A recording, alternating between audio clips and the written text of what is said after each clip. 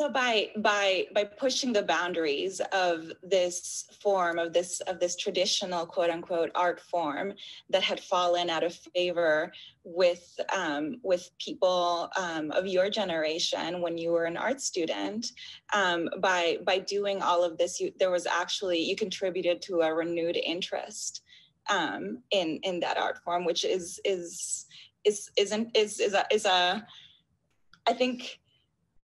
I think it's hard to understand from the United States to how these traditional how they function within some of our communities. I say it too as a Colombian immigrant, and how there are certain things that become prized outside, but not necessarily valued within. And then there's, with a revival like this that you're describing, you've helped move it into a new direction, which I think is a beautiful thing to see. Yeah, and of course it's complicated, and there's many broad aspects to it, because when I became interested in understanding for myself, because I did not have much knowledge of miniature painting, and as it is, it's like, how can you have so much detailed knowledge of a genre that is over several centuries across different geographical histories, and you cannot try to narrow its understanding through one or two books that might be available in the library at that time. So it's an ongoing understanding of what it entails and what is possible there. And so it was never for me, it wasn't just it wasn't a nationalistic art form. Right. I mean, it is an art form that has crossed. It was always plural in many ways. Right. And I think what has happened with the interest in the work that I was creating in the early 90s, and then as the Department of Miniature Painting in Pakistan started to emerge and grow, and the narrative shifted towards a much more kind of exporting a very Pakistani nationalistic art form under the banner of miniature painting, contemporary miniature painting, and it got, in the term neo-miniature, got added to it. And at that time, I was being removed from it because I was outside of Pakistan. Right. These are very interesting things that tend to happen. And I think these ideas have been prevalent in my work because so much of it deals with the expunged narratives. And like this particular work, and very interestingly, I play on that through the painting and the animation itself. It's like I removed all the female figures. So I first painted them in. I painted the feminine female figures from Indian religious paintings or the Indian mythic works into the court painting and the Mughal court painting. So it's already misplaced. And then when I remove them, they leave behind their hair. And then that hair, as it generates movement and you can choreograph it, it becomes like bats or movements of migrant movements, or they are dislocated from their origin, but they are not changed. I kept the iconography very much intact. So the shape is very much the head and the bun. I see it. Yeah. And then when you see it without, you can't tell. It looks like birds or bats, so it is able to create its own kind of story. It's not needing to be linked to its body, but it's very present at the same time. So these are ideas that I was developing in terms of validity and legibility of certain images through movement. And so this is one of the animations at that time. I started to develop more video works, animated works that engage scores. And I have worked with Diyan, who has who's a Pulitzer-winning composer for the last 10, 12 years now. And she performs live also. Some of these works are a little bit on the East India Company. I have worked on a film, Bending the Barrels. So you can see like a lot of the work is anchored in drawing. And that the idea of drawing is what allows me to conceive images, to create narratives, to reflect on broader issues that are surrounding me, whether they are social, political, whether they are cultural, but they are pertinent issues of the moment that have transnational urgency. So when I think of drawing in that way, I can think of drawing as something that can permeate and cross over these boundaries of race, religion, culture, nations, and it's forward-looking in that way. And also the velocity, the magnitude, the movement that I can inject through drawing and can take it into moving works, into animation, allows then the drawing to kind of collaborate in many ways, like the libretto with other languages.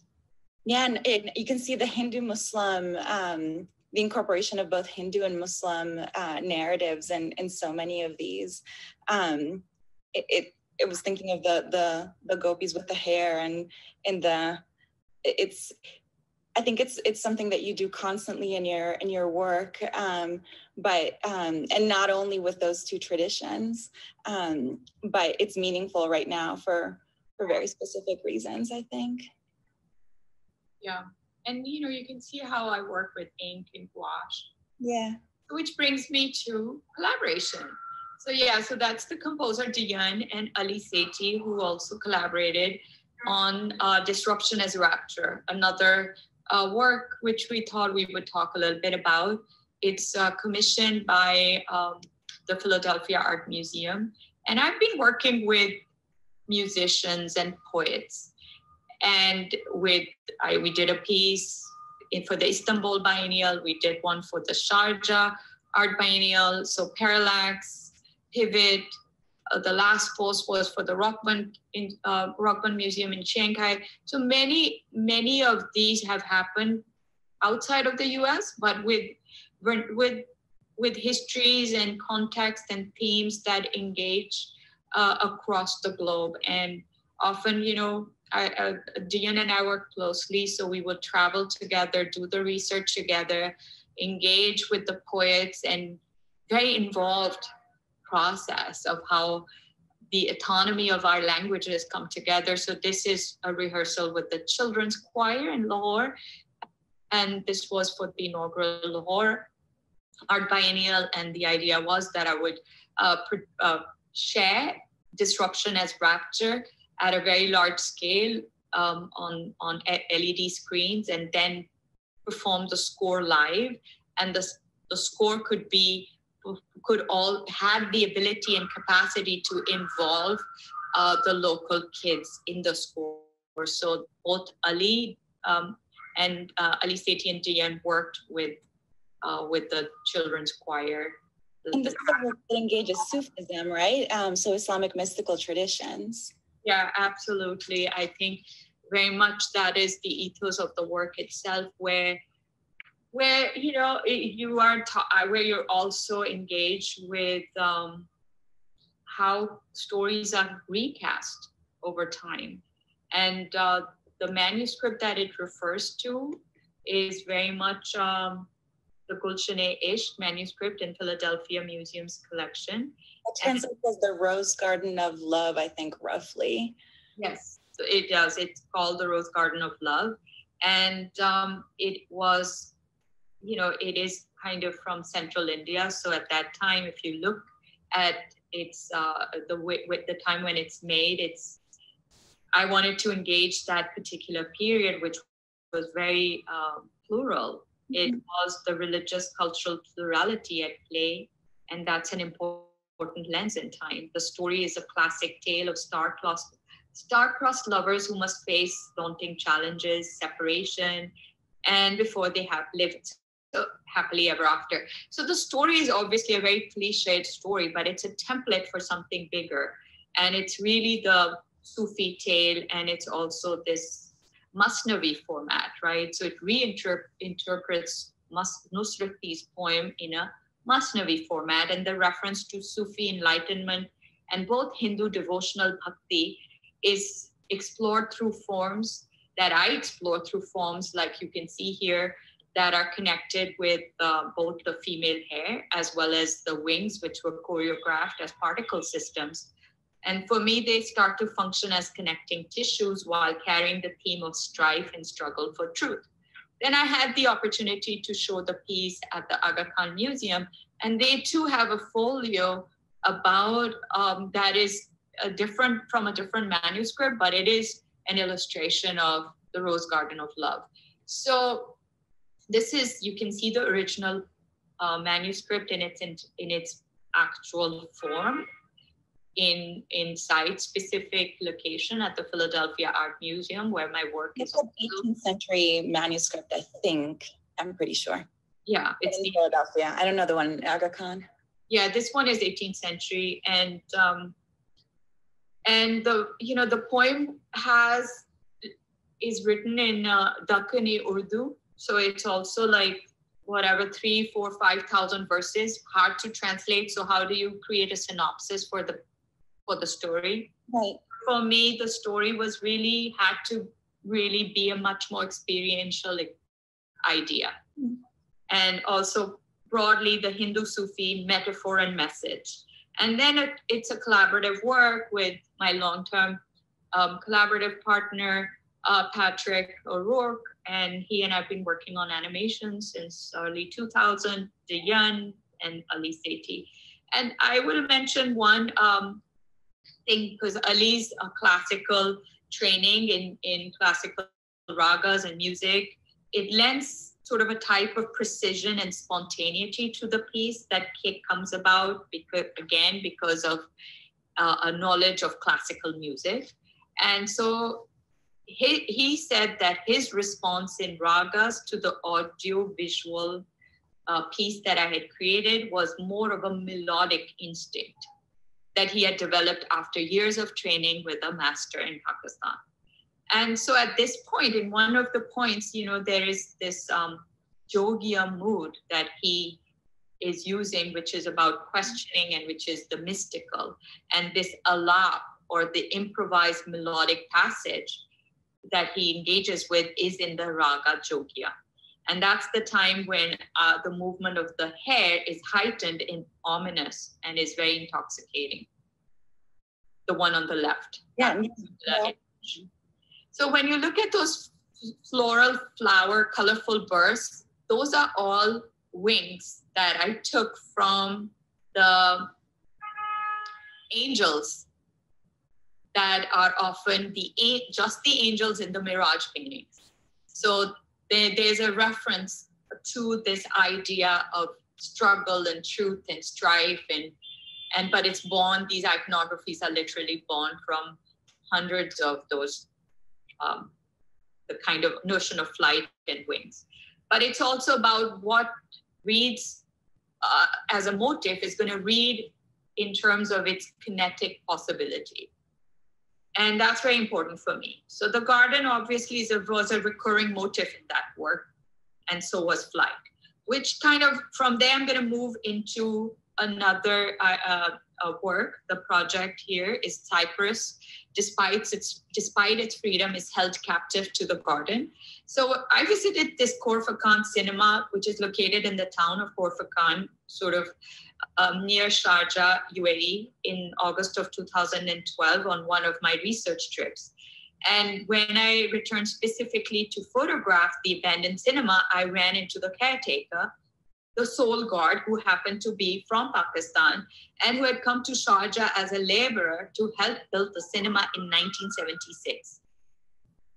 And his work visa was still linked to the architecture. So this kind of gave birth to my wanting to do this particular project, which is he's the only audience. So it's kind of like a last show for the caretaker, but the cinema is his life. That's how I read it. His love, his existence so intricately intertwined with the space as a migrant worker, that this abandoned theater and its imminent death of this building, in my eyes, became a metaphor for his life's labor. And this is, I asked Shahzia to share this specifically with us, and I'm very grateful that you're doing this, because I was so moved by this piece, and also notice that we just came from speaking about rose gardens in a Sufi context, and the title that you just read also is a famous from a famous poem by Ghalib, right? So this is, I suppose, a different kind of garden too, and a different kind of engagement with the tradition as well. And just watching him be the last audience for this show, or the single person present for the last show is, just very, very moving. Yeah, so it says Saruba Wasfe Azadi Giriftare Chaman, which translates the cypress, despite its freedom, remains captive to the garden. And it's from the ghazal of the Urdu poet Ghalib, and in the spirit of his poetry, which is very multidimensional, the use of this phrase for me was also to elicit multiple reads. Right. So it obviously questions this idea of citizenship, ownership, who gets to the transient nature of life, who gets to claim space and geography and history. It's on migrant labor too. It's many of those things, and the iconographies are these fists are all about fear and power and colonial imperial histories too. And doing this research and this work and this interaction with him for about a week led to this gave me the idea to create my work Parallax at that time. So and also, I was doing simultaneously, this is all part of my research. Every time I was visiting UAE and Sharjah, I came across the British petroleum magazines where oil rigs are, the Christmas oil. This photograph on the right explains it best. It's an oil rig, but it's called a Christmas tree. And I made the Christmas trees after I came across the title. And I was like, oh God, this is such a kind of a British wit or humor, and this sort of idea of violence and gift-bearing sentiment all inherent in a symbol. And that has also led to my new series of paintings, which explore symbols of extraction and how art can be a counter, this idea of abundance that art and literature brings. And so this sort of paradox of abundance and extraction, and how it can play, how it can assault, how it's an assault. This idea of extraction is an assault on the living planet too. Right. So some kind of, we were talking about histories of writing and language, and how societies, for me, are not, I think societies are not static, histories are never one-dimensional. So when you think of language also, say the overlapping linguistic trajectories of local and foreign languages, especially in colonial histories. So in my case, English, Urdu, but also as growing up, as many other Muslim people will share this experience. If you're not an Arabic speaking individual, and Arabic is not your mother language, but you still learn, you do get exposed to Arabic. And what is that experience? And that's always been exciting, and I've been interested in the visual dimension of the script itself, which is incredibly powerful, beautiful. It has an incredible logic behind it. Geometrically, it's so precise. So this idea of the experiential through visual and through the recitation and through the sound, all of that collapses and gets used in some of the drawings that I make. So often people will ask, oh, is this decorative? And I'm like, no, all of this has very specific meaning. And which brings me to a kind of a more recent work, this work X, and also in Sand lay Rustam by his son. And these are all the narrow space of translation and reflection. Again, a metaphor for me for the mythos of the colonized, the migrant, the erased, the transitory, the artist, those that are caught between worlds, artistic vocabularies, cultures, practices, and histories. And that's where all these interwoven texts, they fluctuate between English and Urdu in the visual, in the written part, but also in terms of how they fluctuate in terms of the colloquial and classical Arabic, for example, in parallax. All of these are ideas about language, how language is a point of entry, and the language of image making. The language of not just the language itself, but the language of poetry, of words, of color, of music, and how the autonomous languages come together in this particular work. So, it came about by examining contested histories of power, tensions over the control of Strait of Hormuz in the Persian Gulf, the maritime trade, movement of resources and commodities, such as bodies, oil, naval warfare, East India Company, the imperial air and land travel routes are all points of reference in this particular work. So I wanted people to engage the work, and then once they were drawn in, I wanted them to read more, understand more, because then with time, as it's a 15-minute piece, but it's also large. It's like 75 feet wide, 10, 12 feet. It's very immersive. And I wanted to unravel the idea of time itself. So time is being captured not just over that time of that person's experience immersed in the work, but also in terms of their interface with that larger history of that region, and how some of those ideas can linger in the work. Right. Which this particular work was also about the movement that can be literal in the physical crossing of geographical borders, and movement that can also be symbolic, as in the sense of belonging, as where do you belong? What are you being excluded from? And so the forms then they take on, all these kind of possibilities in unexpected terrain. And for that, I just wanted to quickly show a fun project, which was when I had access to over 20 billboards in Times Square. And, this was in partnership with the Times Square Arts Alliance.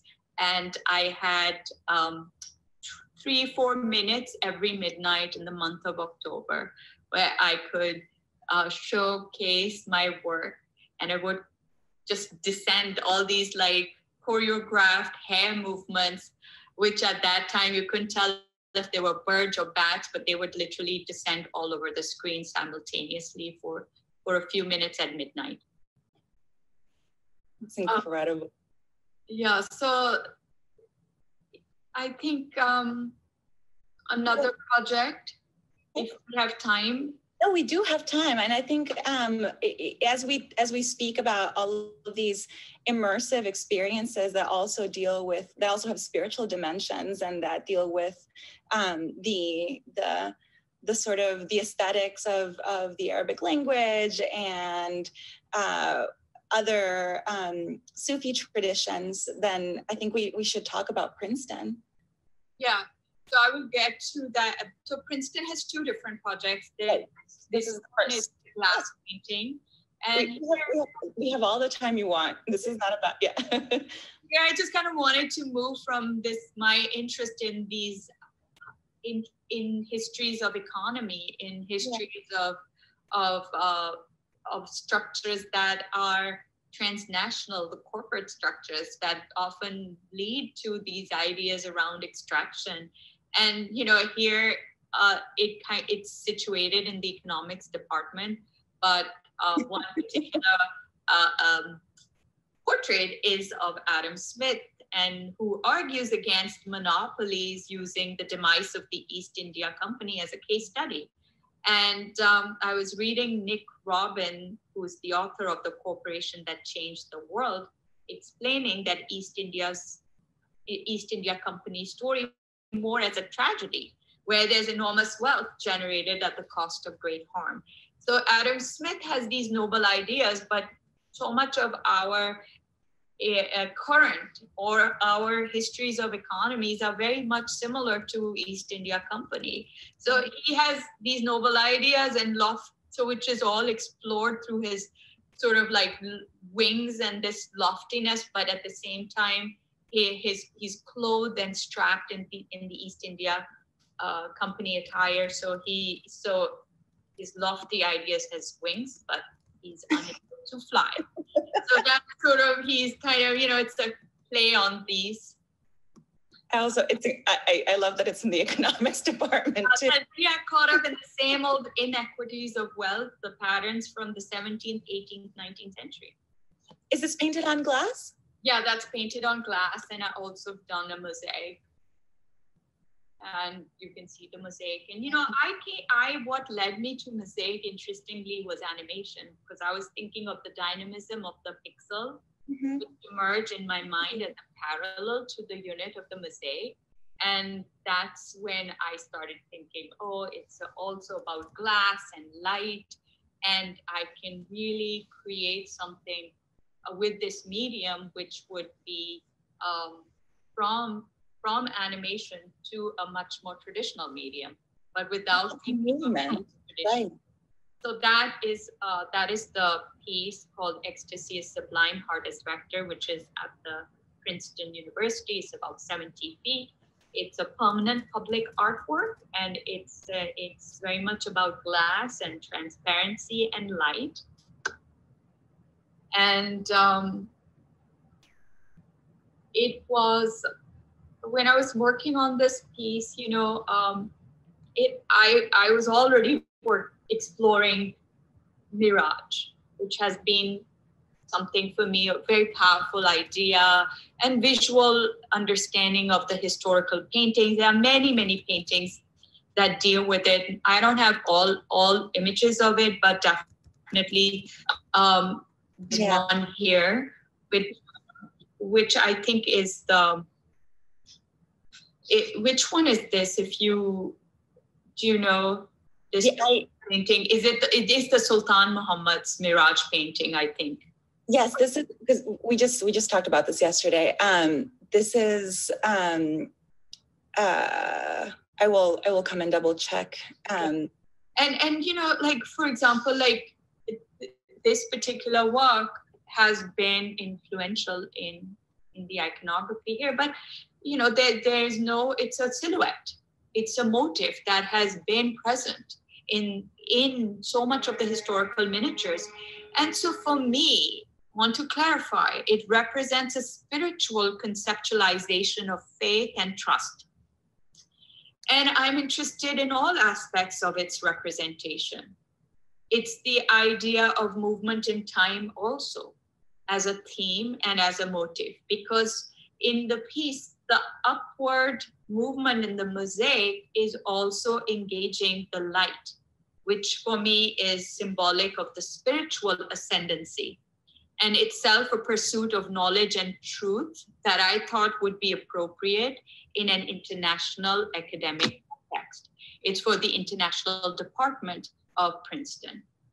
So I wanted to give a little bit of a background for our audience just for a second. And you're right, that is the Sultan Muhammad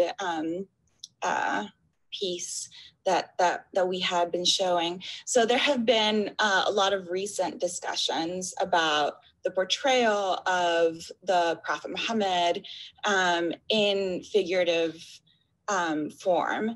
And one of the things that we wanted to know, we don't have the answers as a visual artist and as a scholar of religious studies. We don't make definitive decisions for what, I at least don't have no desire to tell people what they should and should not do. But one of the things that we can do is provide context, that I can do is provide context. So a lot of people think that there has never been a tradition of portrayal of the Prophet Muhammad. And it is true that there have been discussions among scholars and that many of them have been concerned with the possibility of artists in representing figures, living beings of all kinds, of recreating God's creative power. And that's true across the board. This is not a discussion that occurs only in Islam. It occurs in other religious traditions as well. But and in particular with representing the Prophet, right, the concern that people hear about is the possibility of idolatry. And so the backlash that some people hear about is regarding that question of idolatry. Now, these are devotional paintings, which are very, very different from cartoons that are meant to be hurtful or derogatory. So the context is completely different.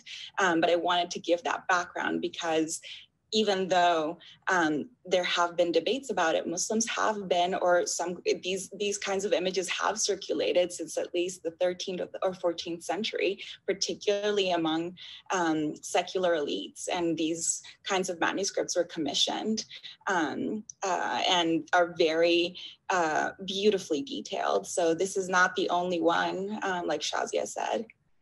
And so she's participating in a very long tradition. For me, it was also like, I am a scholar in terms of a visual scholar to look at historical paintings. And I also for me, they are gorgeous and they are beautiful. And then what I was connecting with was with the emotional intelligence of the work.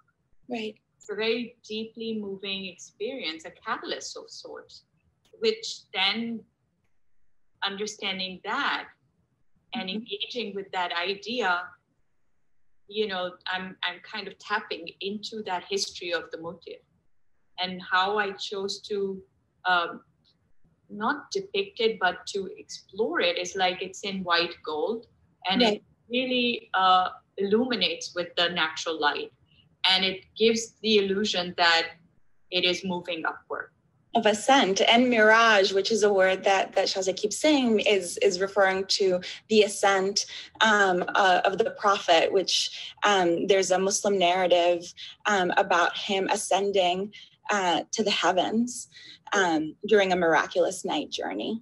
Which is again about creative enlightenment as an artist. And it's also about, it's a very salient theme in Central Asian and Indo-Persian miniature painting. So, the medium here, you can see how mosaic has this phenomenal sense of detail. And I keep thinking of it as the pixel. Yeah. For construction. And this is me working with the Franz Meer of Munich studio. That is a glass studio where I work with them. I wanted to share with some students a little bit of footage of the work in progress. This is another work that is a permanent piece in Houston, Texas, in the Midtown Park. It's also about the idea of the feminine in nature, but it's all these Marys, the Mary Magdalenes, the Miriams, the Marys, all of this sort of collective space under that name. And I kind of wanted that image to emerge out of water. So you can't fully see it up close. You see it more abstract, but if you're able to see it from a building next door and you look down, then the face emerges out of the water. And there is another piece here, which is a new work that I did, and that's here you can see another detail. And in here, you know, these two sort of interlinked characters are portrayed as a circular bloom. They have risen to the top. They are buoyant and afloat, very much like the ethos of all my work, but they exist untethered to any specific time or space while being a critical part of the natural environment. And then I wanted to show some drawings. So you can see how the nature of ink gouache allows me to create all sorts of different iconographies that can lead to films, that can lead to large-scale installations, that can lead to these new drawings, which are almost like 9 feet in height. And this series that that I was referring to a little bit earlier is derived from those looking at the oil rigs, but they are not just about the oil rigs. They are really, for me, symbols of extraction countered with the images of abundance. And here, this particular one deals with the opium flower. So I'm equating the opium flower. It's sort of a recurring symbol throughout this current show, but here for me, it's also the poppy blossom. It alludes to the opium industry in Afghanistan, the long-term US intervention conflict there. It's also about the opium wars in China and with the East India Company. So that history, it's a theme that has happened throughout my work. And then there are several trees, and this one deals with more of the crisis on nature and the assault on the living planet with displacement of bodies. This one, and that leads into the new animation, which is called Reckoning. And here also I'm continuing to explore forms that are kinetic, that reveal cyclical themes of struggle. And they could embody a moment of reckoning, such as between migrant and citizen, woman and power, human and nature. And it's sort of a restaging of a classical, imaginary, historical, Indo-Persian Turkish painting. And here's a new monograph, which will come out soon, and it will be on the occasion of an exhibition of mine, which looks at my 1980s into early 2000 work, which opens at the Morgan Library Museum in New York, then travels to Rhode Island School of Design's museum, and then Houston at the Museum of Fine Arts in Houston, sort of following the trajectory of my first 10 years of being in the US. And I thought I would end this, if you want, with a little clip from the new animation. I think that's wonderful. I'm just remarking how historically engaged and how deeply there's something, I hesitate to say academic because that's not the right word, but there's something so intellectually exciting as well as aesthetically exciting, so rich that I've learned so much. Thank you. And I would love it if we could end with that clip. Is it from Reckoning? It is from Reckoning. So if we begin with categories, we end with also the challenging of those categories. Yeah, okay, it's a short clip, but let me, I'll play it and I hope the sound comes through because it's just gonna pick up from my computer.